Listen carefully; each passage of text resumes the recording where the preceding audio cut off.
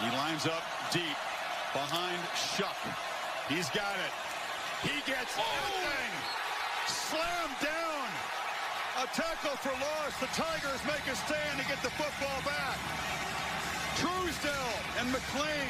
So I thought they'd run left because that's the strength. Guess who else thought they might run left? Kevin Steele.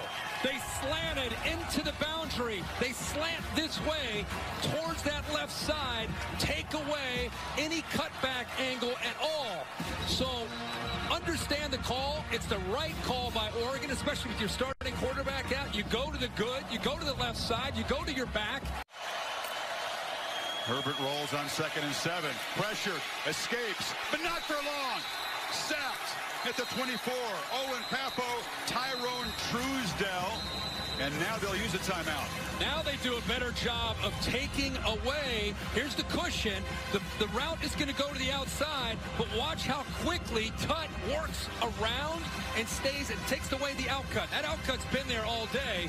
This time, good job of accelerating, putting his foot in the ground, taking that option away for Herbert, and he had nowhere to go. He could throw it away or try to scramble. I'm surprised he didn't throw the ball away. To start at quarterback, second week in a row. He'll hand it off on first down and devoured immediately. Joel Shaw, the senior out of Pittsburgh. Passing and his decision making, and in addition to that, who are going to be the playmakers at the wide receiver position and the running back position, and they're starting to see players emerge. From chased, sacked, and they'll mark him down at the 1-yard line. Marlon Davidson and Truesdell both got in there. 2 plays he's made. And with the absence of Derek Brown, he's taken over. Never showed pressure from Britt. Mon pressured again, and he goes down again. Brown lays the last hand on him, but Truesdell gets it. So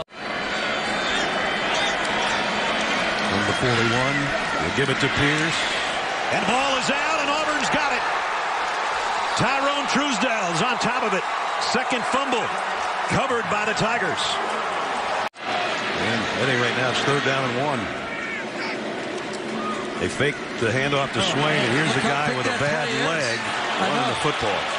Look how big that spot is. That change right there on a play to me that could have gone either way to get an overturn. It's going to cause a punt here. Yep.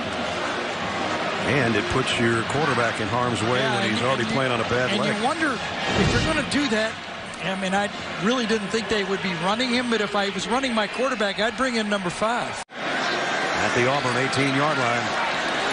Auburn's bringing the heat. And again, Trask keeps the ball and loses 2 or 3. Yeah, that time, Pete, Malik Davis, number 20, goes, just pitch that ball to me. I got outside. You could have pitched it to me.